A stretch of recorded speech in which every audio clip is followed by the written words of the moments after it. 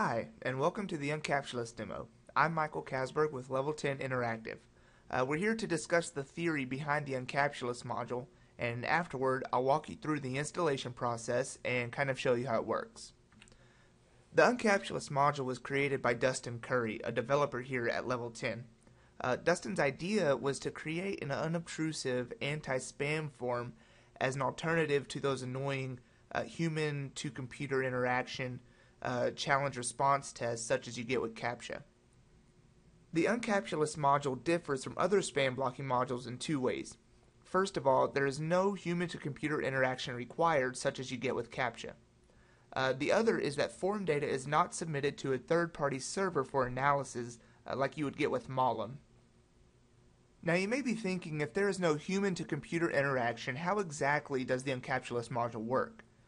The un.captcha.lous module uses two techniques to block bot form submission. The first is the honeypot. Basically, a text field labeled email is inserted into forms and then hidden from the user using CSS. However, when a bot scans the form, it recognizes this field and fills it out. When the form is submitted, it is only validated if that field is empty. The second way is through the magic number technique. Basically, a random number is generated server-side, and then 3 empty hidden input fields are created, 2 of which contain numbers that, when added together, result in the server-generated number. JavaScript sums these 2 numbers and then puts that in the 3rd empty field. If that number doesn't match the server-generated number, the form will not validate. This works because bots do not have JavaScript capabilities. Now, I've installed the module on a test site that I have up, and let's go over there and I'll show you exactly how it works. Okay, so you'll see here that I have a test site up, and I've installed the web form module, which has allowed me to create a web form that I've just called newsletter for this demo. The first thing we're going to do is enable the un.captcha.lous module. So I'll go over to modules, click un.captcha.lous, and save that configuration. Now that the un.captcha.lous module is installed, we need to configure it.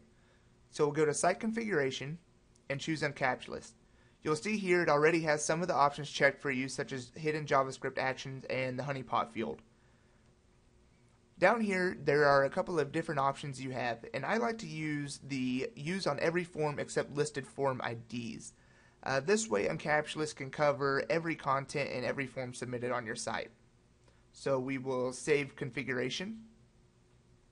Now the good thing about this module is that there really isn't much left to demonstrate because un.captcha.lous is designed to run in the background.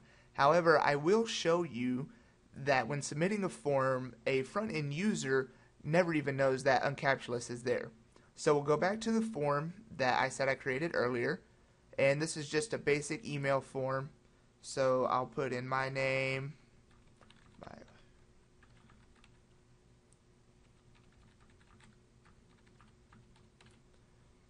and I will submit that. And there you go, you have a confirmation, and you never knew that the spam blocking form was in effect. So I know you're thinking, well, how do I know it's working then? The easiest way for me to show you that this is actually working is to go back and resubmit the form with CSS turned off. You'll remember the honeypot field works because there is a field called URL that is hidden from the user using CSS. So let's go back and view the form through the eyes of a bot.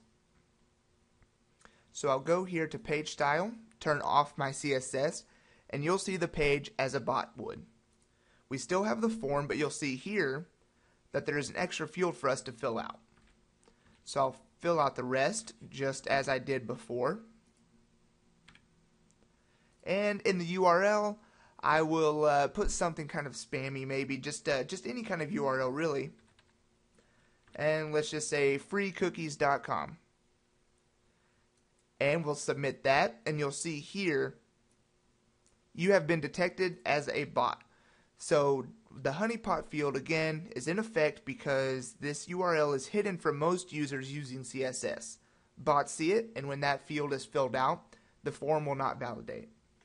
The un.captcha.lous module works on both web forms and new content submissions. So if you're looking for an unobtrusive way For your users to fill out web forms or submit content to your site, the un.captcha.lous module is a great fit. It's very simple to install and enable, and it's extremely user-friendly. If you have any questions or feedback of any sort, feel free to leave us a comment and we'll get a dialogue going. Otherwise, look for more screencasts in the future, and until then, happy Drupaling.